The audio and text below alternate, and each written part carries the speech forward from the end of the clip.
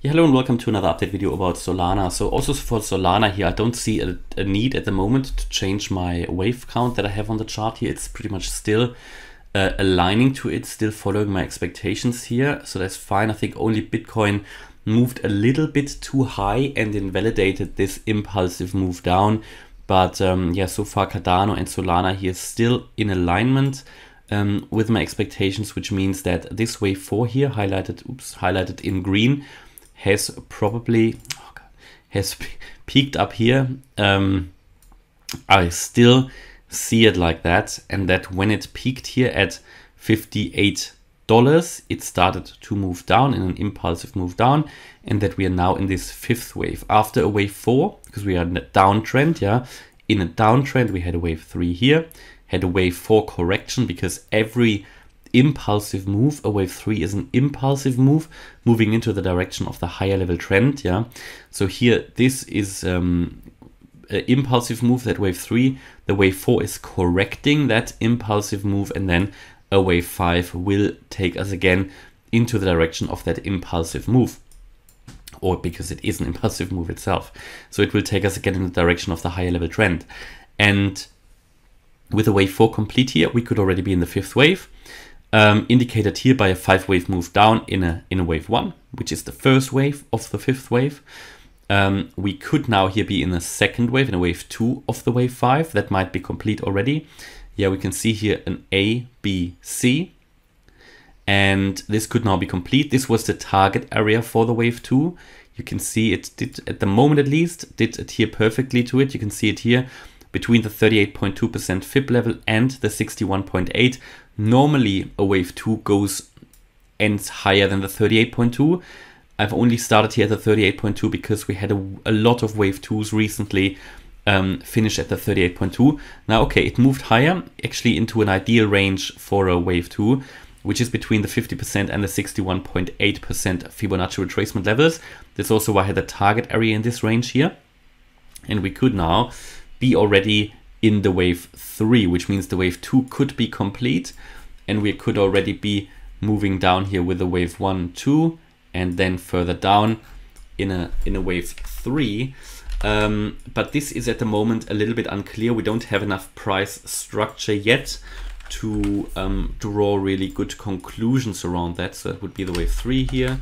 That is what we would expect next. Then a wave 4 again to the upside for everybody who's not that exposed to the Elliott wave method, but that is what we would look at here, a series of 5 waves, a downtrend unfolding in 5 waves to finish, however, the overall correction in which we have now been for a year pretty much in the crypto market generally, to finish that off. Yeah, so just to indicate here the direction, we would expect here this to move down like that. That is at the moment the primary expectation. Now, it doesn't mean it needs to go there straight away, because there is a bit of an alternative scenario here which could unfold, and that would be, and I did talk about it in the Cardano video, it just means that that wave 2 could not have ended yet necessarily, because it only reached the area between the 50% and the 61.8% fib level. I wouldn't be surprised if we even reach a higher fib level, because as a wave in a wave 2, you can also without a problem retrace to the 78.6 or the 88.7, so to $56 or $57, and we haven't been there yet. So there is still scope for the wave 2 to move a little bit higher in a bit more of a complex corrective pattern. But for now I leave the wave 2 here because it is so far the peak, and the other move, the other alternative, would become way more likely above $54. So watch out for the $54 level. We are currently in the overall target area here anyway, between $30 and $55.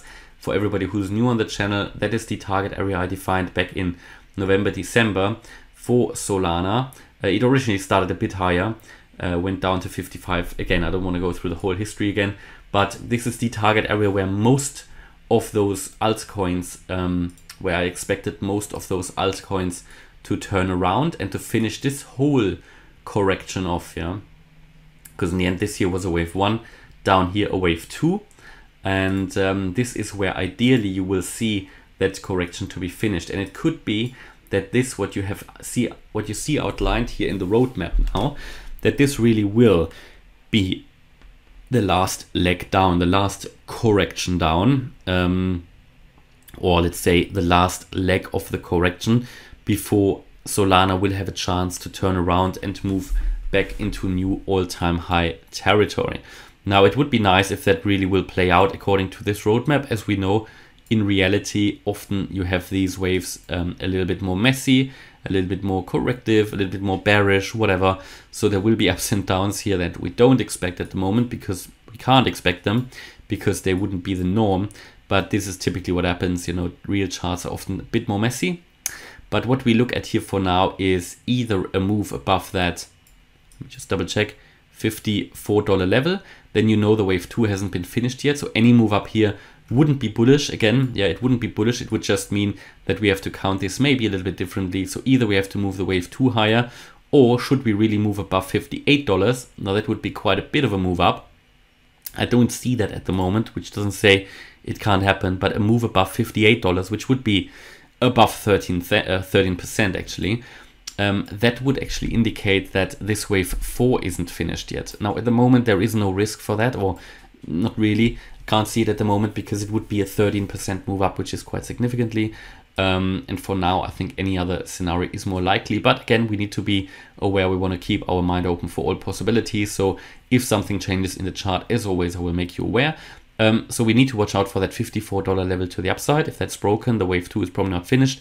Then we can get to $57 or $58 first. Yeah, the 78.6 and the 88.7% fib levels. Or here on the way down, what we want to look out for is a move below $48. A move below $48 would indicate that we already here are in the wave 3. At the moment, because we are here in a range now, anything is possible really. So we need to wait how the market decides here in the next few hours probably, or throughout the morning.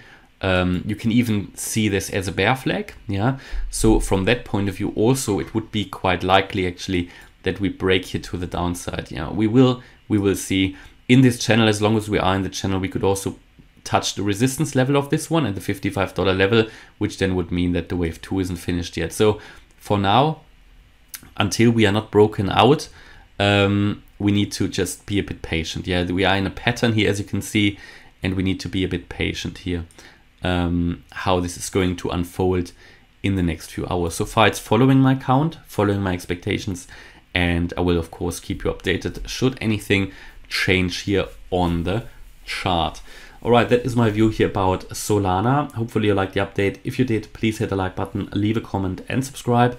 And if you really like the content, check out the channel membership and maybe even the trading course I'm currently publishing on the website morecryptoonline.com. Thanks a lot for watching. Bye-bye.